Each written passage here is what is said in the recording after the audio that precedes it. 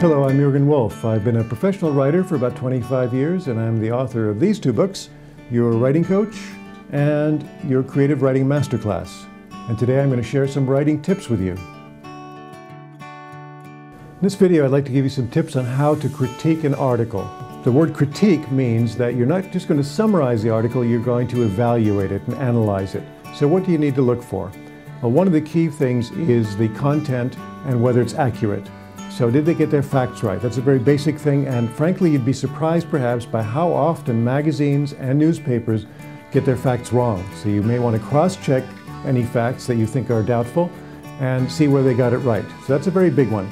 Another one is, does the article express itself clearly? In other words, is it written in a way that's easy to understand, that has a flow of information that's logical?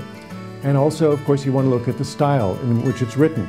Is a style appropriate for the target audience? So if it's written for children, then use of long words, for example, obviously is a mismatch. So you're looking for that kind of thing. When you find problems or weaknesses or errors, then you want to quote in your critique what they were. So use portions of the original article to show what's wrong with it.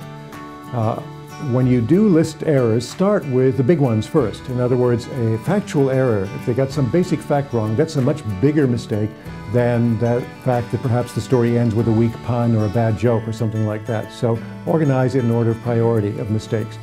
And also, although I'm talking about mistakes a lot, don't forget in your critique to mention what the author got right, because that's also part of a critique. What does work, not only what doesn't work. So just to summarize, when you're critiquing an article, there's several things you're looking for. One of them is the content, the factual content. Did they get their facts right? You also want to look at the style that they use. Did they express themselves clearly and make it easy to read? If it's a feature article, you're looking for the entertainment value or the added value to the factual content.